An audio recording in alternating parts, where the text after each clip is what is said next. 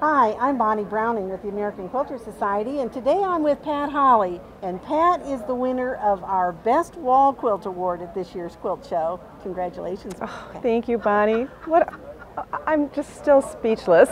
Okay, well, you know what? I think the quilters out there probably want to know a little bit about what you did on this quilt. So tell us about the fabric, the thread, what you did to make it. Okay, the quilt is called Imagining India, and I made it when I was thinking about a trip to India. I love Indian textiles, Indian embroideries, so I designed this looking at pictures in books of old textiles.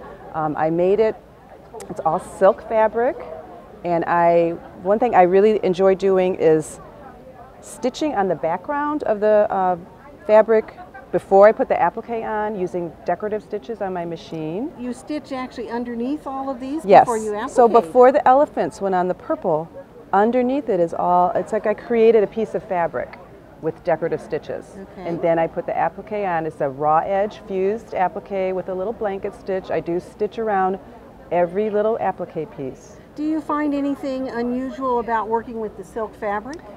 People think that silk is difficult. I have not had a problem.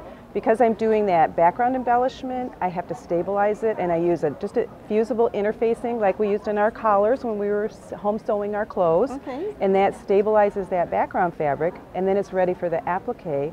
The applique has the fusible on it, so that stabilizes that. So it's wonderful, and Easy to work with, huh? I love the colors, the depth of the colors, the shine, the luster. And then actually up close, you really can see that luster too. And the other aspect, and then my favorite thing to collect now, are trims. So I purchased some of these trims and then top stitched those on as just another little decorative element. Well, all right. Now, this isn't your first time to win at the AQS Quilt Show. No. And so what's it like to be a repeat winner? Every time I win, it is just such an honor. When you look at the other quilts out there, it's humbling that my quilt was judged and won the award. Well, and I can tell you, the competition was really tough this time, so that tells you what a beautiful quilt this is.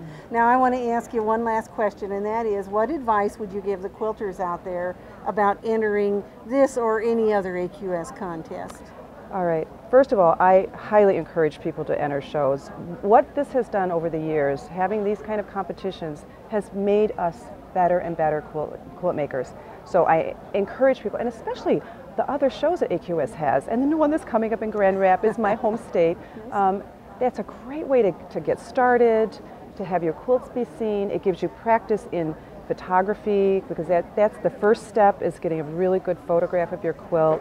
And having a good digital image makes all the difference. So get good pictures. Be sure to measure your quilt, because the biggest reason quilts get disqualified from our contests is because they don't actually fit the category. And so if it says 25 inches, then you need to make sure you measure and make sure your quilt is 25 inches. Well, and that's another good point, Bonnie. Every show has a little bit different rules, so be sure you check the category rules, because a quilt that you've worked hard on may not fit a category. So I do think about that ahead of time when I'm even designing my quilts. Sure, you might have to add one extra border, right, to make it fit. I've been known to do that. Well, congratulations again, Pat, and I want everyone to come look at her quilt here at the show. All right, thanks, Bonnie. The other possibility is that for books that are formatted for